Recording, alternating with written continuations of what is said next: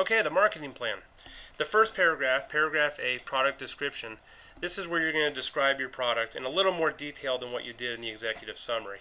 But here you're going to really try to be inspirational and get the point across as to why your market is screaming for this product, why they need this product, how you're going to make their lives better, how you're going to help them improve their lives, how this is different from anything else out there, how it's positioned a little bit different.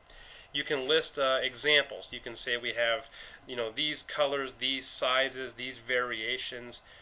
You can list specific products just as a short list, but you don't want to go on too long with that. We're going to have an appendix that you can reference in this paragraph and say, see Appendix A for a list of all of our products and services. And then they can go back there, and in the appendix you'll have cut sheets, spec sheets, tables, charts, drawings, graphs, whatever you can come up with. You want as much as possible, but you can list all of your products in the appendix. Right here, you just want to summarize it in an inspirational paragraph that gets people very excited about your product. The next section is your target market. Your target market, it's as simple really as what you have in here. You just have to fill in some data. So you can say your target market demographics include, and you can put age, say 18 to 25, income over $40,000, or maybe $40,000 to $65,000, education at least high school. If you don't care about gender, occupation, religion, race, you don't have to put those in there. Just delete it and get them out. You don't have to put more in there than actually matters, but you do want to be as specific as possible.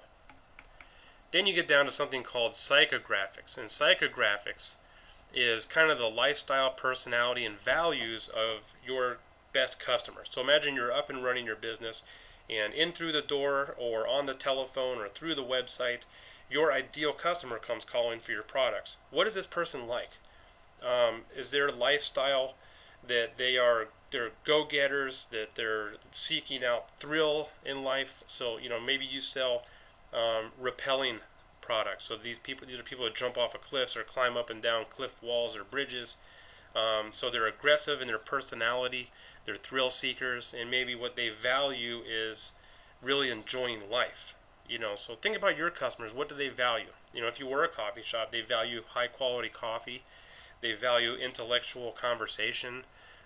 Their lifestyle is they're calm, they're relaxed.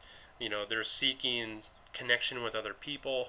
Their personality is maybe they're a little introverted. It depends. Whatever you're looking at, just try to write it down here so you can really understand your market.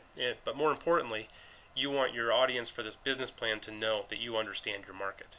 Okay, then this next paragraph right here, based on the research, on the market research, you want to list down your best research results on how many people are in this target market. So you can go to websites like infousa.com, census.gov, and actually go in and type in some of these demographics, including your city and geographic location, and it'll tell you exactly how many people are in that area.